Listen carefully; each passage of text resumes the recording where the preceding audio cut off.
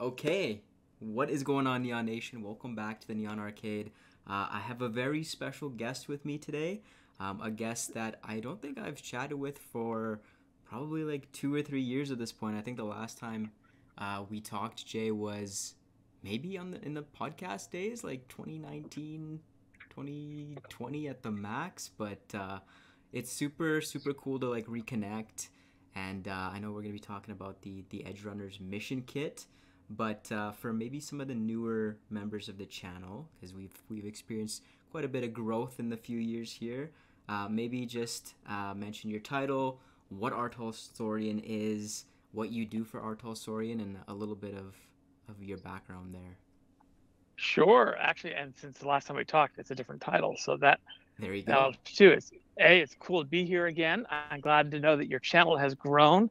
I was worried because there was a big bounce in the lead up, and then the game came out, and I know Yeah, sometimes after a game comes out, for a few years, there's some downsides, but I'm sure you've been covering Fallouts and definitely happened. other such cool things. Yeah, Cool. totally. Yeah.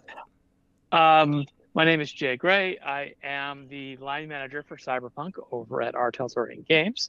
RTalsorian Games is a tabletop role-playing game company and creator of cool IPs like Cyberpunk, which we first released in 1988 in the first edition, and then in 91, 2020 came out, Cyberpunk 2020, which is what Cyberpunk 2077 was based on when they started making it.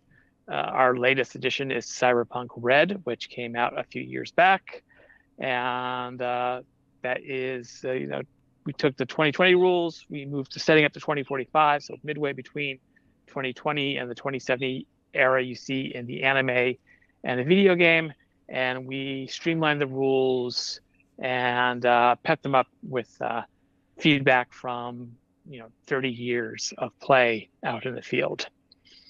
Love it.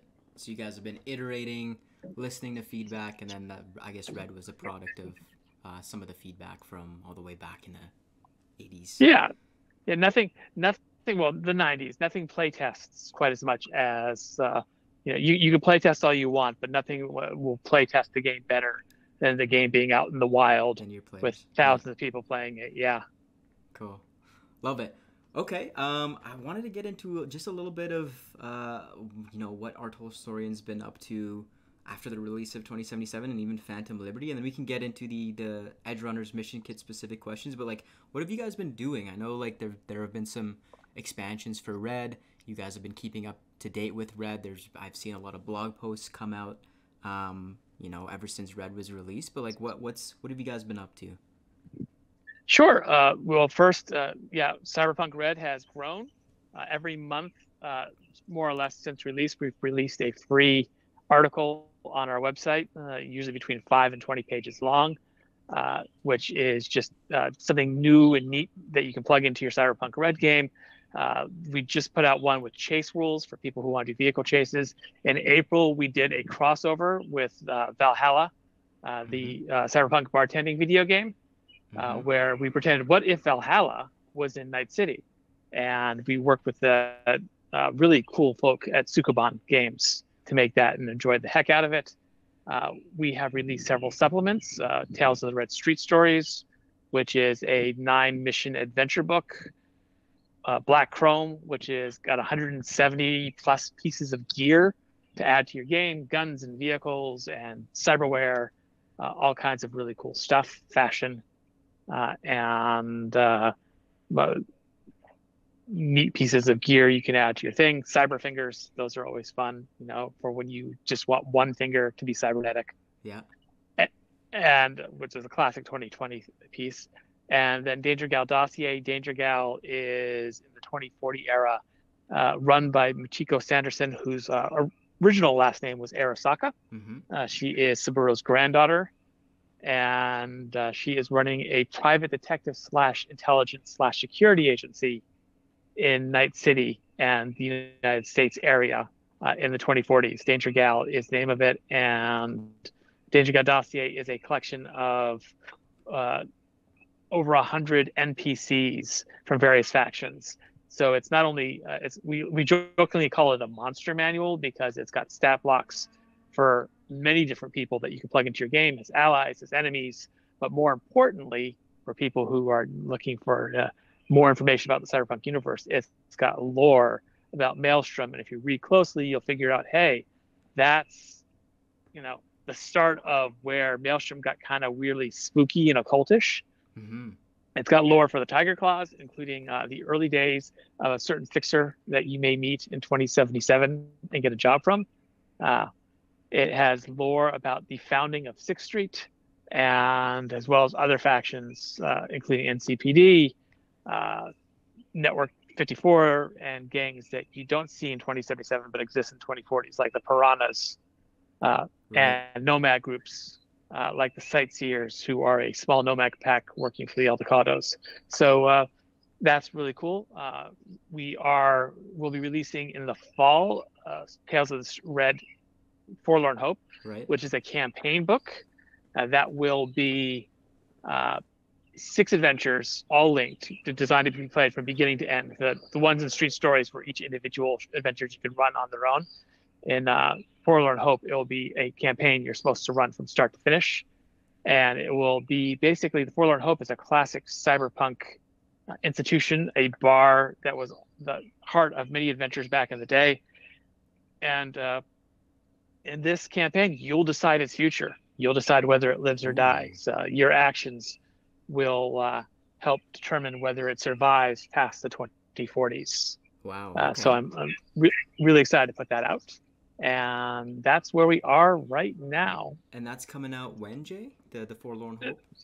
In the fall. In the fall, okay. Of this year. Yeah, it's for those of you listening in the future, it's 2024 right now. And it'll come out in the fall of 2024. Love it. Yeah, I remember the Forlorn Hope book from the 2020s. So it's nice that we're paying homage to some of the stuff that we were doing back then. That's really cool. Okay. Yeah, so... it's very cool. You've got the original writer Will Moss to come back and do some work on it for us. No way. Yeah. That is awesome. Oh, he could still write too. I gave him an assignment. He turned it in, and I was like, oh my god, I have like 5 changes, and this is brilliant. You love when that happens, hey? When the people who are working on something way back in the day are still as enthusiastic about it. And, it's really nice. 20, 30 years later. That's awesome. Okay, so you guys have obviously the Cyberpunk Edgerunners Mission Kit also coming out soon. I know a lot of people are very, very excited about this, obviously, because the anime was very successful. They have big places in their hearts for each of these characters. I think some of the Edgerunners characters are some of the most beloved in the franchise. So maybe let's go over a little bit about the Mission Kit, what exactly it is. Do you need red to get this Mission Kit going off?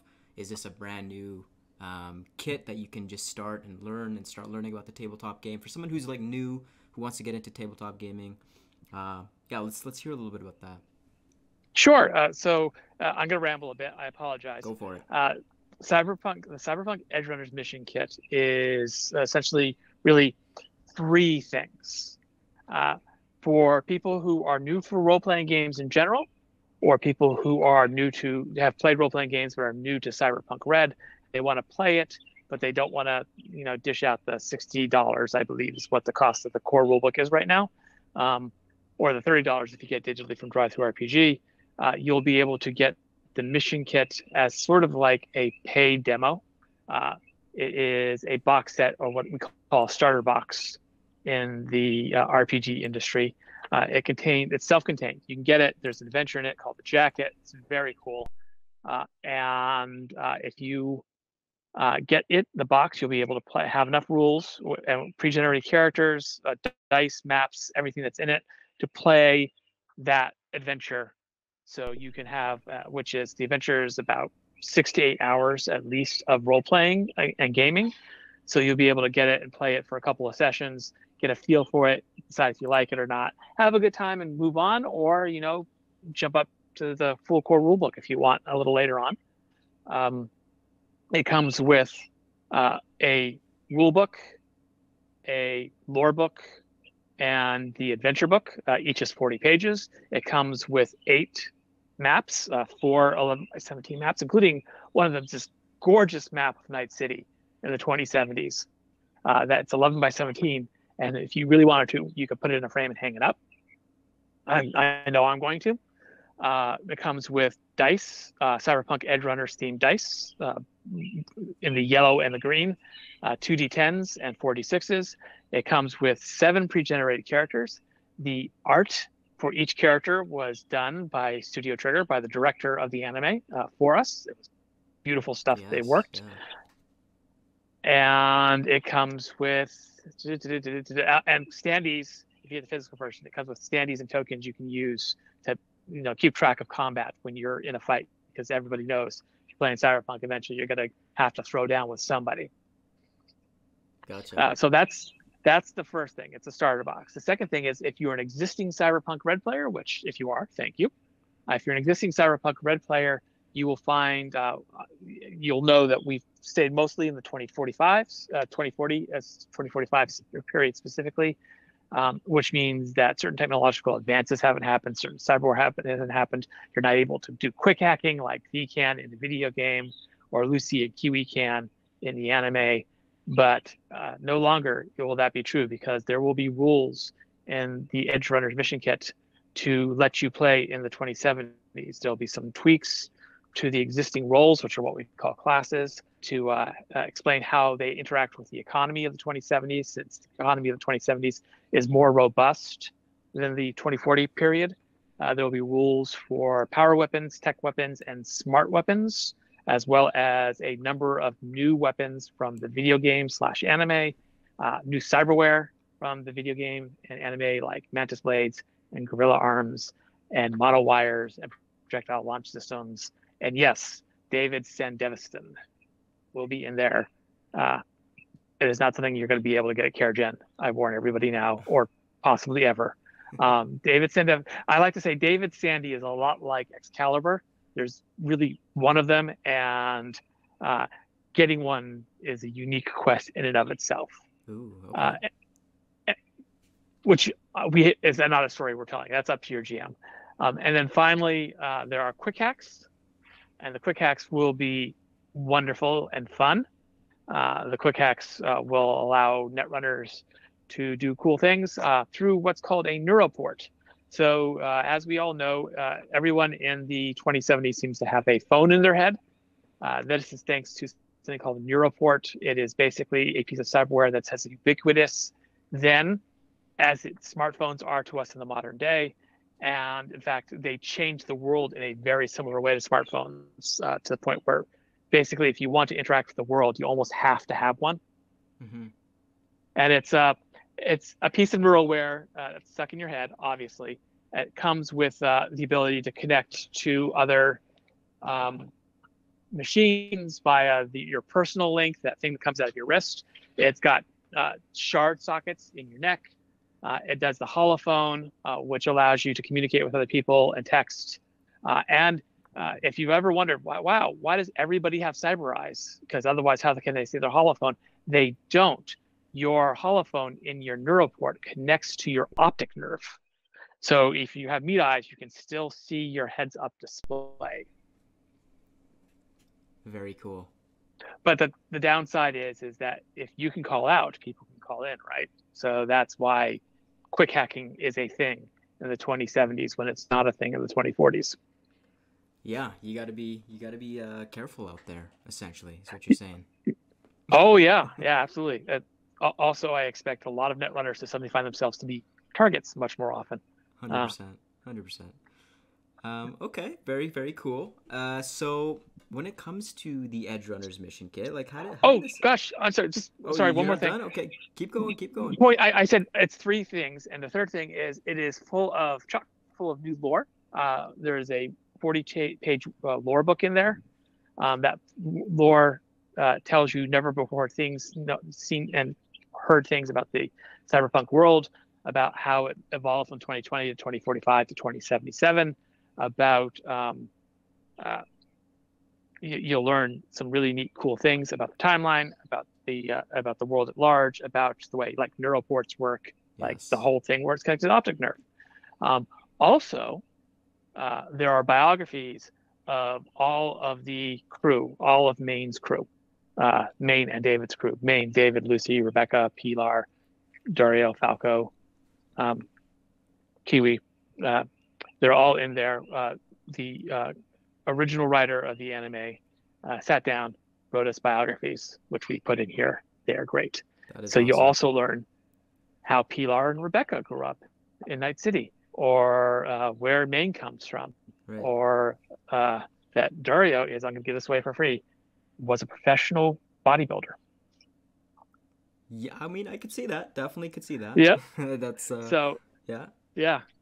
So, there's some really cool stuff. So if you are someone who's just in it for the lore, that book alone is worth the price of entry. And the mission that comes with it, the jacket, we like to say it's kind of a coda or an epilogue to the anime series. It's the description we put out there is you'll have to, a sad cowboy, a melancholy cowboy has had things stolen from him. You must go retrieve them. You must do it for Falco. You have to. I didn't say Falco. You have to. I said a melancholy cowboy. But the point being is that there will be some cool, a way for fans to get a little bit of, emotional closure, I think. Right. Okay. After the events of the anime. I can't promise. You're selling a lot of people on this emotional closure aspect of it. Yeah, I can't promise you'll feel 100% better about the sad parts of the end of the anime. Spoiler: there's some sad parts in a cyberpunk genre anime, but I can promise that it'll tug at your heartstrings if you are a fan. Yes. And that is the three things that we designed this product to be. We worked with CDPR and Trigger to make this product. Those three things. Is this the most collaborative project that you guys have undertaken in terms of just ever? I mean, with CDPR and Trigger, seems like there's a lot of collaboration here, right? Well, as you know, we also do the Witcher RPG. True. There's a lot of collaboration there. So I'm going to say that no. We have actually collaborated more actively with Witcher. For example, in the design and creation of Erland of Larvik, the founder of the Griffin School in Witcher, which we created, but we work with CDPR to create him. But for our Cyberpunk product, while we have had collaboration back and forth with them constantly since the beginning, this is the most we've done in terms of going from their playground. And certainly the first time we've collaborated with two companies at the same time on a product. Right. Beautiful. Yeah, the third thing, how could we forget the lore? The lore is definitely something that I look forward to the most. And 40 pages of lore, you said? I mean, 40 pages of lore. Baby. Some of it you'll already know, especially you. Okay. Because you've dug deep. But you'll learn new things. I'm looking forward to your lore video that you gotta pull out of this one. Oh, 100%. I'm just itching for some of that new, especially Edgerunners. I mean, I feel like a lot of people want to know the backstories of some of the characters that they learned a little bit less about in the anime. So you guys are filling that gap nicely, and I really can't wait to read it, to be honest. So, okay, beautiful. So yeah, how did this idea come about? How was it pitched? Obviously, the anime did very well. It's kind of one of those highly touted animes these days. So how did this conversation start, and how was this kind of pitched?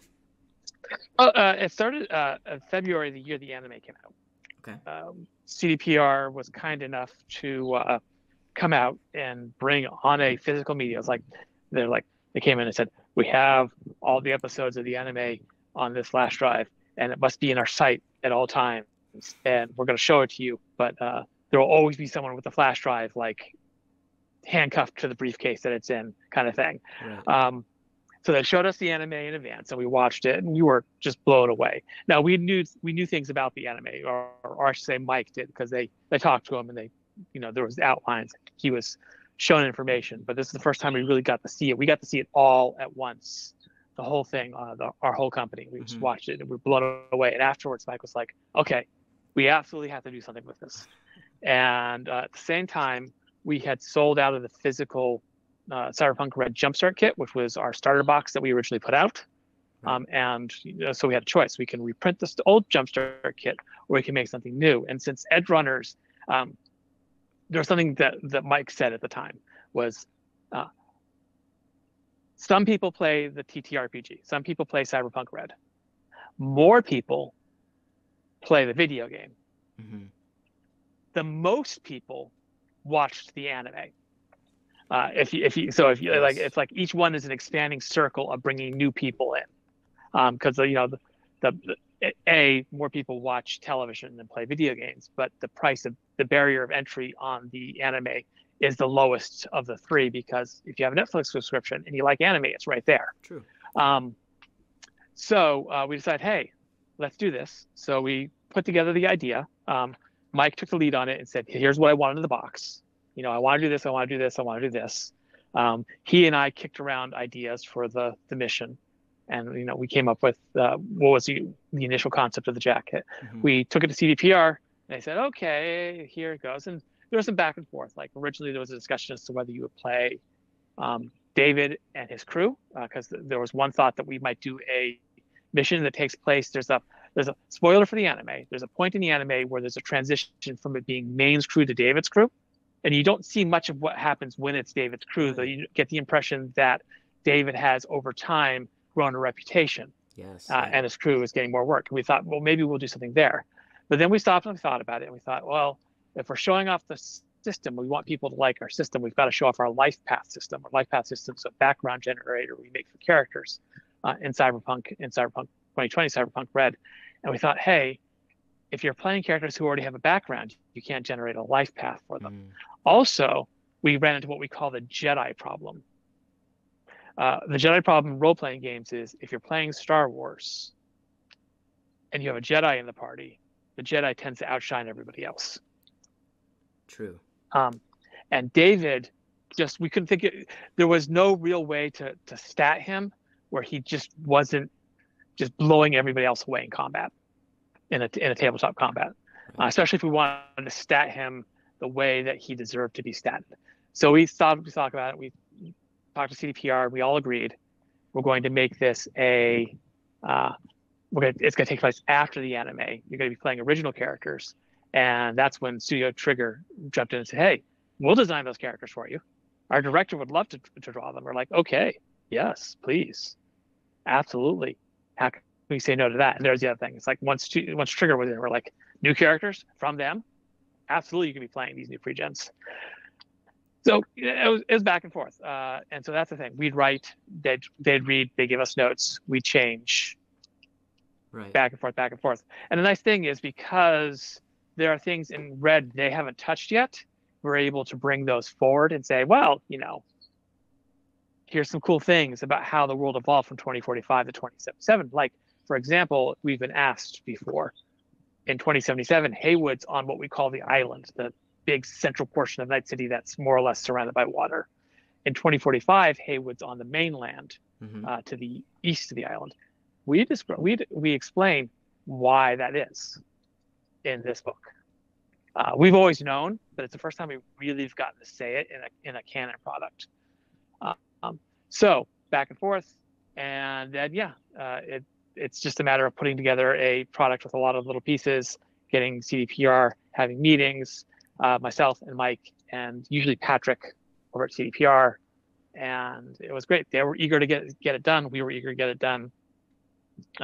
Netflix was eager to see it done. Trigger was eager to see it done. We're all really happy. There's a bunch of geeks playing these games.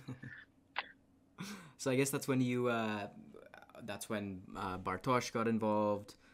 Trigger, yes. with the new designed characters. What was the process like that for that when it came to collaborating with those guys? Well, with Bartosz, it was very simple. We said, we have a page. We have roughly this many words, period. Yeah. If you go over this many words, we're going to run out of space for each of these people. So write these backgrounds, please. And that was it. I mean, because there was nothing to tell him. Sure. These characters came from his head. They lived in his head. He told that story. With Trigger, it was a little more complicated because the characters have to look like their stat blocks, because each of these pre-generated characters have stats that we give you. So our designer, James Hutt, sat down and he made stat blocks for each of those characters. And we're not going to present the stat blocks to them because maybe they don't play the game. We don't need them to learn the game to do the art. So he wrote what are called art scripts. Right. We said, okay, the character looks, we'd like the character to look kind of like this. The character has this cyberware, Here's some pictures of cyberware from the video game or Mm-hmm. from the anime to explain it. And not that they don't know, but you always go in with an artist saying, here's what's in my head. They're carrying this weapon, and same thing, we show them the weapon. And as anybody who's seen the anime knows, Studio Trigger is amazingly good at like taking a look at some other property, like the video game, saying, okay, how do we make that into anime? And then we said, anything else, that's up to you. We're not going to tell you how to art, Right. and that's what they turned back. So basically we told them they need to have the cyberware, they need to have this gun. Anything else is fine. And that's what we got. Up to them, eh? Let the creatives creative. Yeah, I mean, sometimes we get very specific with art in general, because we reuse characters in Cyberpunk Red, and it's not to save on anything. It's just that we like having characters show up again and again. There's great familiarity. It makes a constant rose, and people like favorites, which is why Johnny Silverhand exists, for example, because it's someone people bonded to and wanted to see again. And so we'll say, hey, you're drawing this character, it has to look like this. You have no choice. But other times, like in Forlorn Hope, well, we have a character called a couple named Nana and Pop Up. Mm-hmm. And they're this old couple that own a drugstore. And when I say a drugstore, I don't mean it's a pharmacy. I mean it's a store that sells drugs. And they're like old hippies. And we said, they're old hippies. She has a cyber arm. He's got a pot belly and a beard. And otherwise, have at it. And they did, the artist did amazing. I can't wait for people to meet Nana Pop Up. I expect them to be fan favorite characters. My headcanon for these characters are the hillbilly couple from the 2018 Cyberpunk trailer. I don't know if anyone remembers that one, but that's immediately what my brain went to when you were mentioning those. But that's hilarious. Yeah, it's great. I love working with artists, and our art director is great at getting the best out of them, while giving them a fair amount of freedom, because it's a balancing act with any existing IP. Right. Yeah, and I'll throw some images of some of the characters up on screen in the video here, but yeah, I think they really pay homage nicely to they strike that nice balance between like the 90s old school aesthetic and obviously like the vibrancy of what we can do like modern day with designs and colors and things like that. And I think they look great. I'm really excited to see some more of the art in the lore book. But I think these characters the are fantastic. Yeah. The Netrunner gives me strong Fifth Element vibes, and when you see it, you'll immediately know which character I'm thinking of. Yeah, love these guys. Okay, very, very cool. So when it comes to new gameplay mechanics, anything interesting that will excite the tabletop crowd? I know you touched on it briefly. Sure. Yeah, let's hear about that. So, like I said, we'll have smart weapons, tech weapons, and power weapons, and they are more or less model after the video game to some degree. Power weapons can ricochet shots. Tech weapons can allow you to see through certain kinds of cover and shoot through that cover. And smart weapons work more or less like smart guns always have, but they have certain advantages that in the old game, in 2020 in Red, smart links were something you added to a gun. And this, they come inherent in the weapon, and they don't require anything other than a way to connect to the gun, which is really cool. Plus, the improved ammunition you can use in them is a much better version of what already exists. And then with quick hacking, which will be a big thing, there's 2 levels of quick hacking. The first is for people who are just playing with the box set, just the box set by itself. And it's relatively simple and fast. You have to connect to someone first. And once you connect, you can start quick hacking as long as they don't have existing security. If they have security, you've got to bypass that security first. Once you're inside, it is possible to kick someone out of your head, but it requires you to take an action, which means you're not shooting that round. So there's some action economy tricks you can do there. If you are playing with a fuller Cyberpunk Red, basically everybody's head becomes a net architecture, which you can work with the existing Cyberpunk Red net running rules, including leaving viruses at the bottom of the net architecture. So yes, you can leave viruses in people's heads, which is really cool. And then cyberware, there's just some really cool new cyberware of all sorts. And we also cover the drugs that Maine and David were taking, the immunosuppressants, only they're not, they're not just immunoblockers. That's what they're called because it's easy, it's shorthand, but they actually they're a cocktail of antipsychotics, antidepressants, immunoblockers, and other drugs, all designed to work together to stop you from sliding into cyberpsychosis. And the thing about them is they become less effective over time, and eventually they're almost as bad a cure as they are. The cure is almost as bad as the cause of the disease, sort of thing. So there are rules for those, rules for David Sandy, and a decent amount of other cyberware. And then that's the big thing. Those are the big rule changes. Oh, sorry. One other thing is we talk more about humanity loss. In Cyberpunk Red, we have a concept called humanity. The idea being is the more humanity you have, the more connected you are with the world around you. The less humanity you have, the more disconnected you become. When you reach negative humanity, you start engaging in slipping into cyberpsychosis, because you are cyberpsychosis is not actually an illness. Cyberpsychosis is sort of like a generic popular term for a number of different dissociative disorders. And but you start slipping into a negative humanity.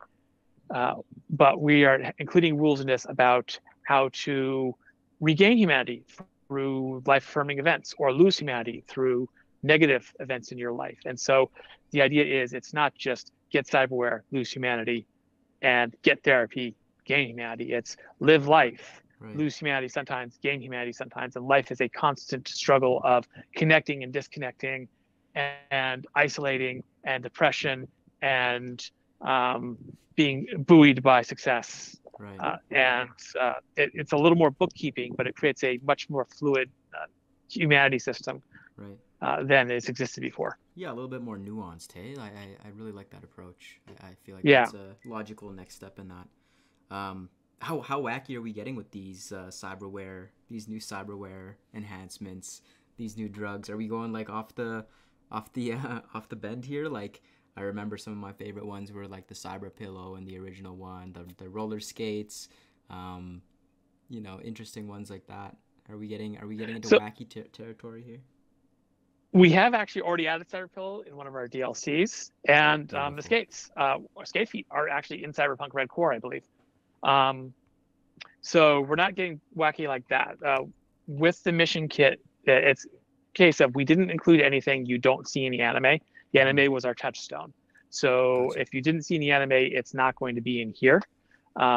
Most of the cyberware and weapons you see in the anime are in this mission kit, though I think there's a few things that aren't. They're very specific one-time things that we haven't really touched on. And we'll probably touch on them at some future product, but we didn't deal with them now because there's only so much room. I only had 40 pages for each book. Yeah, so staying as true to the anime as possible, essentially. Yeah, that's basically it. We want people who come.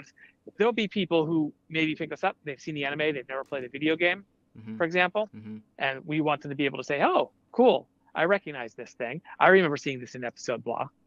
Right. Cool. So in terms of testing, how has that gone? What was testing?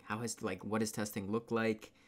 For the Edgerunners Mission Kit, I know you say when it gets into the player's hand, that's when you can really see how players are interacting with that. But what is like the internal testing stages look like? Yeah. So we do play testing we do two types of play testing. First is internal play testing. That's where we take the designs and we play with them ourselves. And sometimes that's really boring. We'll literally sit down and we'll write spreadsheets to determine results of die rolls. If you do this and this and this is the result. And if we can duplicate the results multiple times, we get a curve, and it's all kinds of math. James Hutt, who is the lead designer of the gameplay mechanics on this project, is really good at that. and we'll also do full runs where we'll play things, and then we take it to playtesting. In this case, we playtested in multiple ways. The first playtesting we did was literally a, here are the guns, go fight. And it was just a combat scene with no plot. It was just everybody had a different gun and they fought other people who had different guns. And then it was determined, we got the results. We said, how did it feel? Did it do this thing? Did it do that thing? Did you run out of ammo too quickly? Was there a moment where you were able to use this feature of the gun? Why didn't you use that feature of the gun if you weren't able to? That sort of thing. Right. We look at that. The nice thing is by this point, we know what we're doing in terms of balance. Mm-hmm. So we know that if a weapon has this many damage dice, it's going to be this powerful. That's pretty easy to do. But the playtesting allowed us to see a better idea of how it worked. Then when that was done, we went back and we started working on the adventures that comes with it, the jacket. James wrote the first iteration of it. We play tested it. We saw some changes need to be made. We made more changes. We play tested again. We kept play testing a few different iterations, tweaking here, tweaking there. This worked, that didn't. This particular section wasn't as exciting as this particular section because it felt too much like they were the same section. Mm-hmm. So you needed a different gameplay mechanic basis, so that the encounters felt different and unique. And that's it. Yeah. So and with playtesting, it's just generally we have a Discord, a company Discord, like everybody does these days. Right. Once a year or so, we recruit a whole bunch of playtesters. We give them material for not only this Cyberpunk, but also for Shadowscar, which is our upcoming game that Cody's putting out, Cody Pondsmith, mm-hmm. Which is an original IP. And for James's upcoming game, Fossilized Violence, which is Dinosaurs versus Cavemen. It's you keep going, you keep hammering at it. And also, there's playtesting where we basically say, hey, here's the thing. What do you think of the thing? And they tell us what they think of the thing. Right. Because sometimes it's hard to playtest cyberware, for example, if it's not a weapon. Because if it's like, oh wow, that's a piece of cyberware. How do you playtest that? So we just solicit feedback from people. Gotcha. Okay. Very interesting. Jay, what are you most excited for people to experience? What is that one thing that's just popping in your brain right now? It's like, I can't wait for people to get their hands on this certain aspect of it. Oh man, I just want them to have fun. I want them to have a wow moment. Everybody's wow moment's different. So if you're the kind of person who like looks at this stuff and you like to homebrew stuff, and you look into it and say, oh wow, I see how they did this. I can see how I can adapt this to do something else. I can make this new gun or this new piece of cyberware or this new rule system that they didn't do. I hope for that person gets that. If you're really into lore, and yes. I hope you get to page 52. There's only 4 pages, so 32. And you learn something. You go, oh, wow, I didn't know that. And that is awesome. Yes. If you're, really into role playing, or, you're a fan of, there's a part at the very end of the adventure. If you play through all the way and you hit this scene, and you might not, because role playing is role playing and every session is unique. But if you hit that part, I hope that, that person goes, wow, that was a really cool, emotionally resonant moment because I really love the anime. Mm-hmm. So that's all. I'm excited for them to get everything, but I'm excited to see people hit those wow moments, and what those wow moments are change from person to person. But I hope there's a wow moment in there for everyone who picks it up. Yeah. My wow moment is most definitely going to be in that lore. I'm going to absolutely devour that lore in probably about a day. But it's going to be really interesting to see. I'm sure you guys will get some new tabletop players into the mix. I'm going to look into getting a game started when the Edgerunners kit drops. So I'm really looking forward to the whole kit, the mission kit, the jacket. Sounds absolutely amazing as well. So people will be able to fill in the gaps with in between that anime there and the game. So really, really exciting times ahead. So Jay, where can people get the Edgerunner kit? What's the date that it's releasing? Let's hear about that. Sure. So we are releasing it mid to late June. We don't have a specific date yet. We're waiting for it. It's at the printer. So this is the exciting part. It's at the printer. I know it's at the printer because the printer sent me proofs and I sent them back. And so everything's approved and it's getting printed. That's very exciting. If you were into printing, that would be so exciting to you. But they're going to give us a date a little later on once they have a better idea of how long it's going to take to finish and ship. But it's going to hit us sometime mid to late June. It'll be available in our web store then. It'll be available on DriveThruRPG in a digital format at the same time.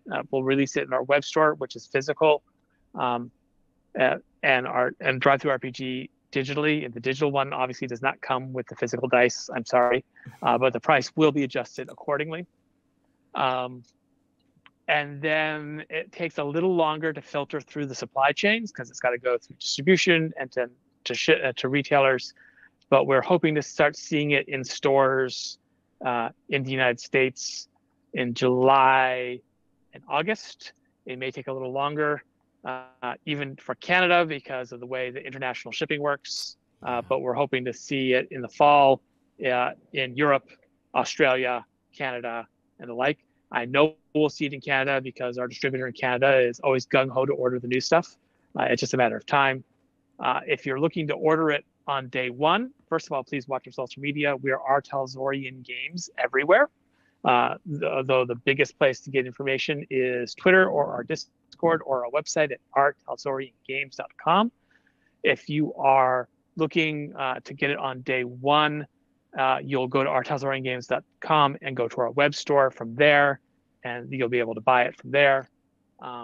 If you are looking to get it digitally, you will DriveThruRPG.com and just do a search for Edgerunners Mission Kit, and you'll find it there. It'll be in place. If you get it digitally, I promise it will be hyperlinked and bookmarked because that is my hobby. I would do that even if I wasn't getting paid for it. Love it. Yeah, I'll have all the links in the description there and on screen, so you guys will know exactly where to go to grab your copy. And there better be availability in Canada. It's Canada always gets shafted. So there is absolutely Lion Rampant is our distributor, and they've been very good about ordering in large numbers. So it's just a matter of if your local store orders from them and orders it. If by the way, I don't know when you plan on releasing this, but if this is before August, which I assume it is, and you're going to Gen Con, we will also have it there at our booth. Cool. Okay, so make your way down to Gen Con, guys, and get it early. Snap it up early. Well, it'll be a little late, but it'll still be there because Gen Con's in the beginning of August. Oh, is it in August? So, okay, gotcha. Yeah. Okay, cool. Jay, appreciate the time. Was there anything else you wanted to mention about the Edgerunners Mission Kit? What can we expect from RTalsorian in 2025, 2026, and beyond? Anything that you can mention? No, nothing I can mention. Secret? No, it's top secret. We'll probably be saying more about it at Gen Con. Gen Con is when we tend to do our E3. It's when we tend to, I guess E3 is not really a thing anymore. It's our video game awards show, I guess is what the replacement for E3 is these days. Mm-hmm. Where we will have a seminar and we'll really talk about it, and then we'll share the same information on our website. And it is big things. We're working on some huge things. The next 3 projects are all bangers. Must-have books, in my opinion. So I'm really excited about that. I say that we will continue to put out a free DLC on our website every month. So if you're playing Cyberpunk Red and you just want more content and you're like, oh, wow, I haven't gotten new content in 30 days, go to our website and there will be something new there.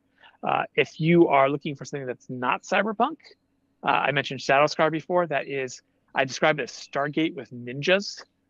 It is a new game with a new universe. It's a multi-dimensional, you're part of a multi-dimensional secret organization that goes to different worlds, different dimensions to stop evil monster types, Oni, from causing havoc.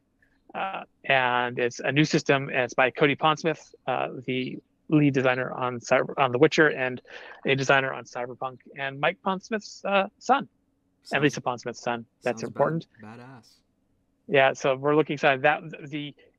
If you happen to be doing Free RPG Day this year at your local gaming store, it will be there will be a free starter booklet, quick start booklet at Free RPG Day.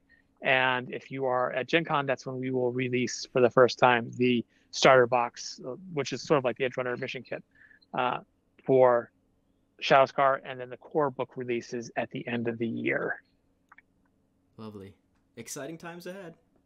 Very. Very much looking forward to everything that you guys are going to be releasing, and I'm very happy that you guys have, continued to put out all this excellent cyberpunk stuff, especially. Yeah.